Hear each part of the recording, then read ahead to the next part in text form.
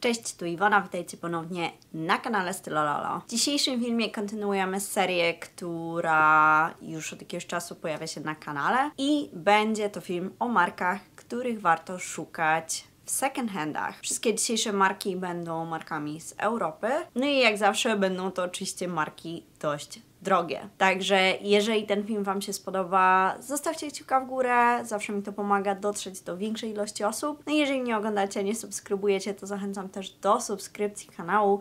Chciałabym w tym roku osiągnąć 2000 subskrypcji, więc jeżeli mnie oglądacie od czasu do czasu na przykład, to wiecie, jeżeli zasubskrybujecie, to pomożecie mi osiągnąć ten cel. Zapraszam jak zawsze na Instagram. Mam wrażenie, że ostatnio trochę się obudziłam ze snu zimowego i trochę zaczęłam więcej rzeczy wrzucać. Tak naprawdę głównie wrzucam tam, wiecie, rzeczy jakby co noszę na co dzień. Czasem jak jeżdżę po jakichś lumpeksach, jeżeli nie robię z tego filmu, to wrzucam rzeczy i moje codzienne życie w Nowym Jorku. Także nie przedłużam już, zaczynam ten film i 3 marki, o których będę dzisiaj mówić, to jest KOOPLES, ALLSAINTS i SANDRO. To są 3 marki, które naprawdę lubię, które trafiają do mnie stylem. Zresztą wszystkie te marki, o których Wam opowiadam, to są marki, które gdzieś tam albo mam w szafie, albo chciałabym mieć w szafie i uważam, że ich rzeczy są po prostu bardzo dobrej jakości. Jakość ubrań dla mnie jest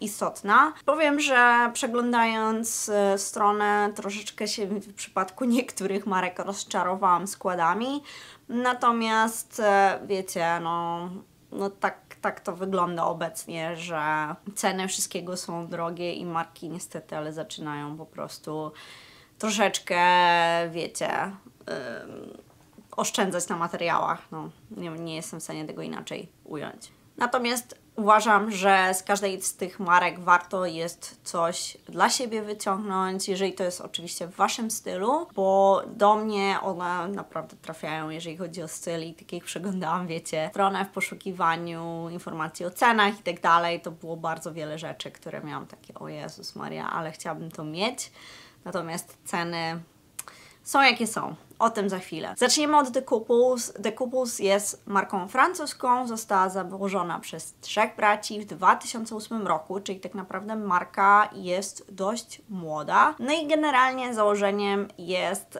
po pierwsze dobre krawiectwo, a po drugie rockowy styl. To ma być taki styl trochę gdzieś tam jak robiłam, wiecie, rozeznanie, gdzieś się spotkałam z takim określeniem, że tak jakby dziewczyna sięgnęła do szafy swojego chłopaka rockmana. Jest coś w tym, jest w tym coś, naprawdę te sklepy też one mają taki, to jak są zrobione, one są takie, wiecie, wszystko jest takie ciemne i tak dalej, więc jakby rozumiem tutaj to założenie marki. No i jest to marka premium, która chce jakby właśnie dawać klientowi jakość premium, dobre krawiectwo, natomiast w cenie, wiecie, która nie odbiega od cen dóbr luksusowych, czyli w cenie, która jest niższa, natomiast oczywiście jest to segment premium, to nie jest segment mody masowej, bo te rzeczy nie są tanie. No i w ofercie marki znajdziemy zarówno odzież damską, jak i męską, a także buty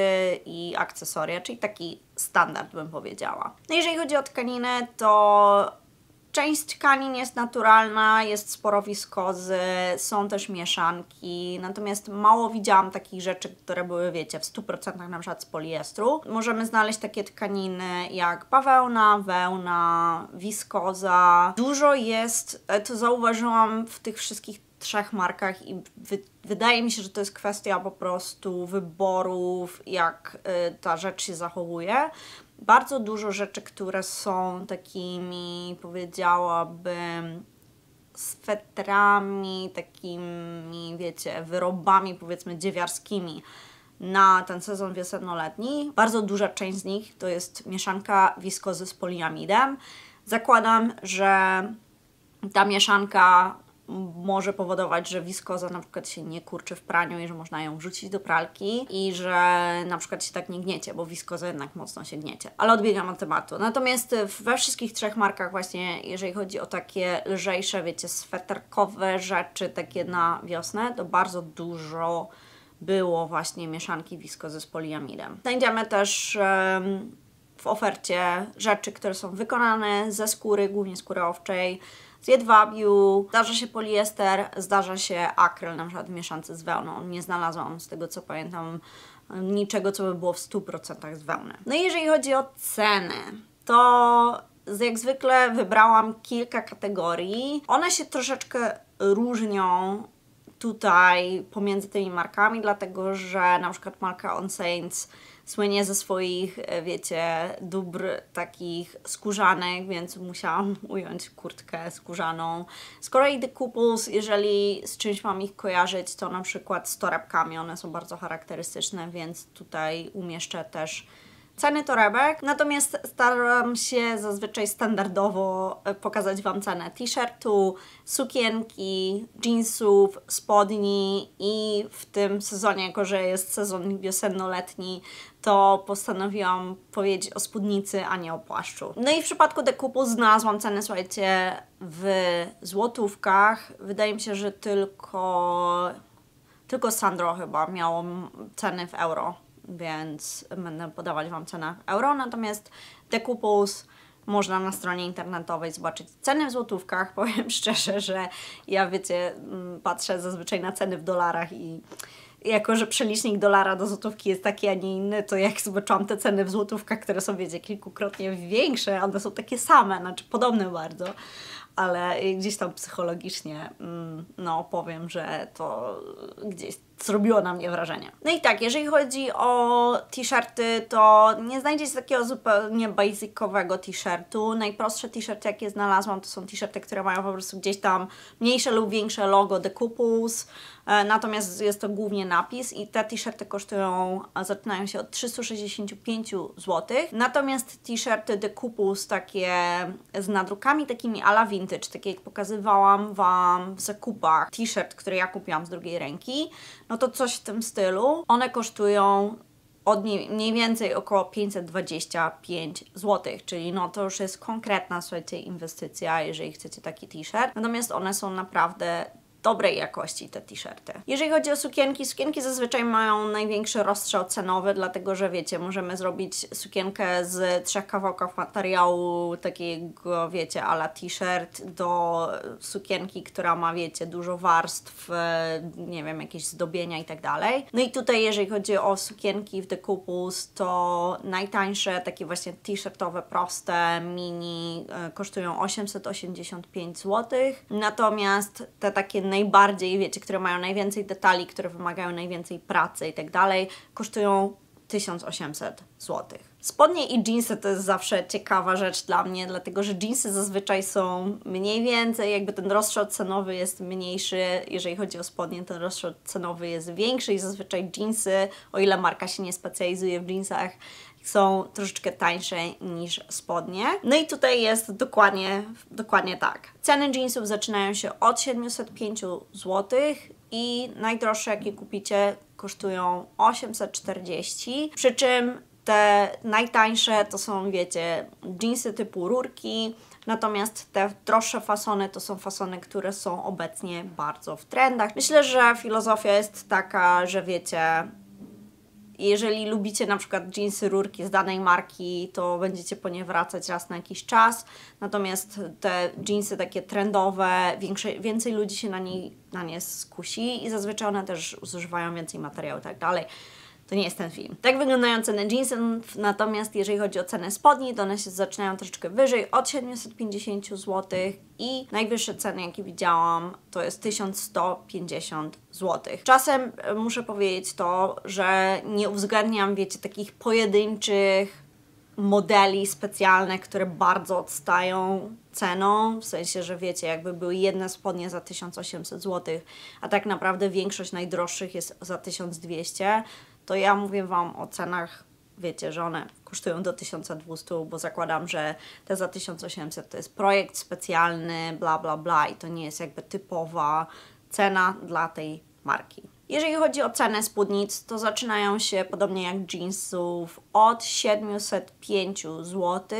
I taka spódnica właśnie za te 700 zł to jest mini, po prostu taka zwykła, prosta. Natomiast te ceny kończą się mniej więcej na 1200 zł i za te 1200 kupicie taką maxi jedwabną w The Cooples. No i na koniec torebki, tak jak mówię, jeżeli myślę o marce The Cooples, to torebki zdecydowanie mi się kojarzą z tą marką, dlatego że one są dość charakterystyczne i ceny ich zaczynają się od 790 zł za takie, wiecie, za taką mini torebkę i mniej więcej kończą się na 2150 zł za taką już konkretną, wiecie, większą torebkę skórzaną. I tak jak mówię, wszystkie te torebki, przynajmniej te, na które ja patrzyłam, one są wykonane ze skóry. Nie widziałam tam za bardzo torebek, które są wykonane z innych materiałów. I przechodzimy, słuchajcie, do ALLSAINTS, do marki, która, jeżeli miałabym powiedzieć jakby jedna rzecz, która mi się z nią kojarzy,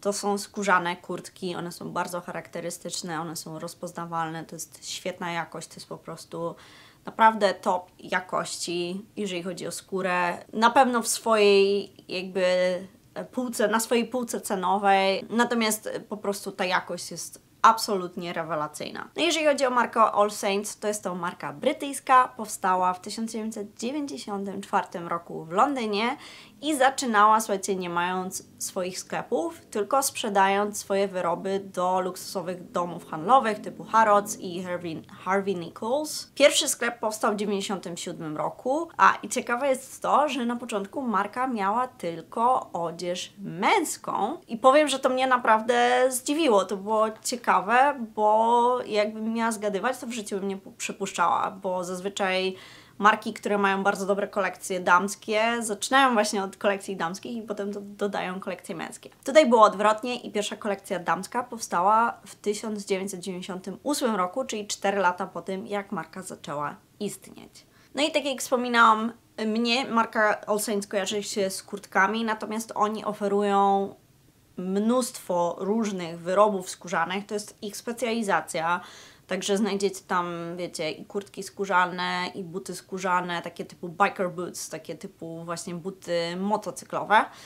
No i jedna rzecz, która jest charakterystyczna dla ALLSAINTS, nie wiem, dawno nie byłam w ich sklepie, więc nie wiem, czy to dalej jest, natomiast to mi się też z marką kojarzy. Takie stare maszyny do szycia. Bardzo często, jak kojarzę jeszcze z Berlina na przykład, jeden sklep, do którego chodziłam dość często, to one stały po prostu taka ściana była z tych takich starych maszyn do szycia i to mi się też z tą marką kojarzy. No i jeżeli chodzi o tkaniny, to tutaj widać, że marka dba o jakby pozyskiwanie materiałów, które w jakiś sposób są lepsze dla środowiska. Na przykład wełna ma certyfikaty RWS. O tych certyfikatach, o tym konkretnie mówiłam w filmie, który dawno robiłam. Się w ogóle nie chciało oglądać, ale domyślam się, że po prostu nie każdy może jest na tyle zainteresowany, natomiast może podlinkuję go Wam tutaj, jeżeli by Was interesowało. Tam troszeczkę zaczęłam mówić o właśnie certyfikatach i greenwashingu i tak dalej. Natomiast ten certyfikat jest coraz powszechniej używany, więc warto go znać, więc jeżeli chcecie obejrzeć więcej na ten temat, to odsyłam Was do tamtego filmu. Jeżeli chodzi o skóry, też marka trochę rozwija temat tego, w jaki sposób te skóry są pozyskiwane i co mi się bardzo podobało, to to, że na stronie są wyjaśnienia co do materiałów, typu na przykład jeżeli używają liocelu, to jest notka, która wyjaśnia, w jaki sposób ten materiał jest jakby mniej uciążliwy, lepszy dla środowiska. Jeżeli chodzi o tkaniny, no to skóra przede wszystkim. Z tego co widziałam, to na przykład skórę owczą używają. Nie zagłębiałam się w to dokładnie, ale skóra to jest, wiecie, bardzo duża część produkcji marki, no bo tych wyrobów skórzanych, słuchajcie, jest mnóstwo, jak wejdziecie sobie na ich stronę, to po prostu jest ileś zakładek, które gdzieś tam są. Możecie sobie zobaczyć właśnie skórzane kurtki, skórzane buty, wiecie, to wszystko ma swoje osobne zakładki. Inne materiały, jakie widziałam, to używają wiskozy, używają ecovero, używają liocelu, czyli ecovero i liocel to są lepsze alternatywy dla wiskozy, mniej obciążające środowisko. Bawełna, jakiej używają, to jest bawełna organiczna, także też bawełna, która jest lepsza dla środowiska. Widziałam wyroby tam z lnu. Widziałam recyklingowany poliester, który jest troszeczkę taki, wiecie, podchodzi pod greenwashing, no ale dobra, powiedzmy, że nie jest to, wiecie, przedstawiane jako ten poliester jest super ekologiczny, tylko po prostu używają coś, co już jakby tkaninę z czegoś, co już istniało, więc okej. No i jeżeli chodzi o wełnę, to widziałam wełnę merynosów, także takich, wiecie, jeżeli chodzi o tkaniny, które są takie sztuczne i niefajne, to za dużo ich nie widziałam, głównie używają jednak takich lepszych, nowocześniejszych materiałów tych tkanin. Ceny. Zaczniemy od kurtek skórzanych. Też znalazłam ceny, słuchajcie, w złotówkach. No i jeżeli chodzi o te kurtki skórzane, to możecie je kupić za 1700, między 1700 zł musicie wydać, a 2300 zł, co jakby z jednej strony na rzecz skórzaną uważam, że te ceny są ok. Ja naprawdę gdzieś w mojej głowie te ceny były wyższe i jak weszłam na stronę, to aż się zdziwiłam, że te ceny są tak niskie wobec tego, jakby jaka jest jakość tych kurtek.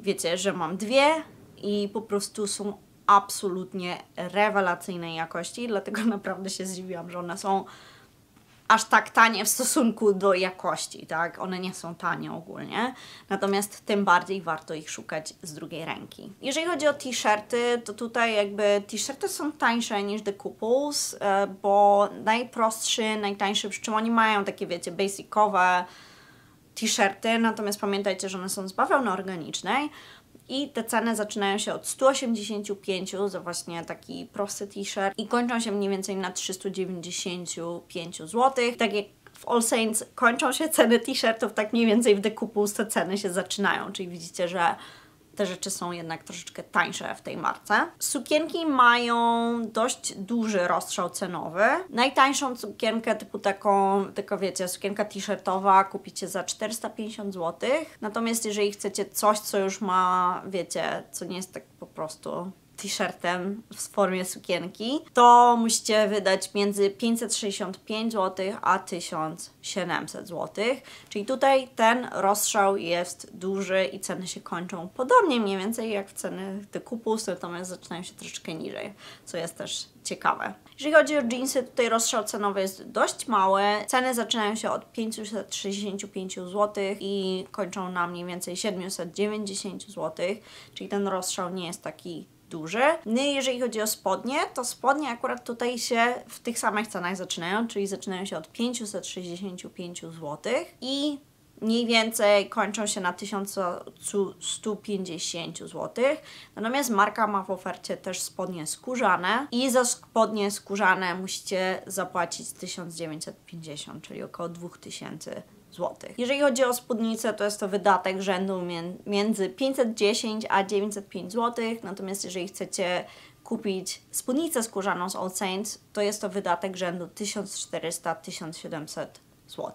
I ostatnia marka to będzie marka SANDRO, która znów jest marką francuską, która powstała w Paryżu. Jest to marka, która jest najstarsza z nich wszystkich. Powstała w 1984 roku. Powiem Wam, że tutaj się zdziwiłam. Naprawdę nie sądziłam, że ta marka była na rynku. Jest na rynku tak długo. Dlatego, że jakby ja tą markę kojarzę od kilku lat, natomiast ona, jeżeli chodzi o rzeczy, które ma, naprawdę kojarzy mi się z takimi bardzo takim współczesnym designem i tak dalej, więc byłam przekonana, że ta marka jest na rynku krócej. I znów jest to oczywiście marka z segmentu premium, czyli marka, która nie jest modą masową, ale nie jest też modą luksusową, jest w tym takim segmencie pomiędzy i z takim założeniem powstała. I jest to... Powiem Wam, że brakuje mi słów czasem, jeżeli chodzi o określenia po polsku, bo jest to taki typowy przykład marki tak zwanej contemporary, czyli takiej, która jakby interpretuje trendy w taki, jakby no jest to taka marka, która ma jakby z jednej strony klasyczne rzeczy, ale jakby zinterpretowane w nowoczesny sposób, w taki trendowy sposób. Jeżeli mogę to w ten sposób ująć, to tak chyba najbliżej wytłumaczenie tego, czym jest właśnie marka typu contemporary. Tak w mojej głowie to ma sens, jakby, żeby to w ten sposób wytłumaczyć. Jeżeli macie lepsze wytłumaczenie, jeżeli wiecie, o co mi chodzi, napiszcie w komentarzu, bo czasem naprawdę jest mi trudno po prostu wytłumaczyć pewne rzeczy, bo brakuje mi słownictwa niestety, ale wiecie, słownictwo też, jeżeli chodzi o pewne rzeczy, czasem w niektórych językach nie nadąża i ja też, jeżeli chodzi o modę, głównie posługuję się językiem angielskim, więc też czasem jest mi trudno, za co Was przepraszam, no bo chciałabym jednak posługiwać się głównie językiem polskim, ale czasem po prostu brakuje określeń, albo ja ich przynajmniej nie znam. Wracając do tematu.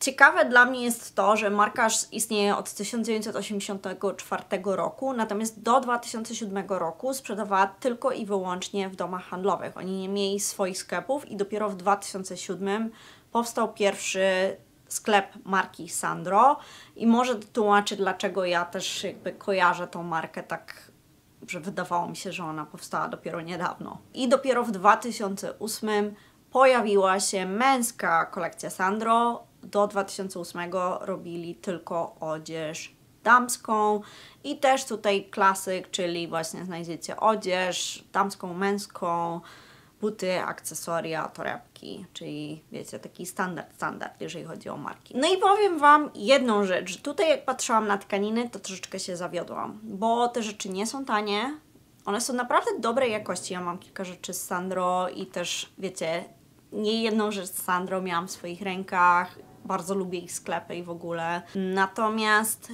troszeczkę zawiodły mnie składy, bo jest dużo rzeczy, które ma mieszankę, wiecie, w sensie naturalnej tkaniny z jakimś tam, nie wiem, z poliestrem, z akrylem i tak dalej.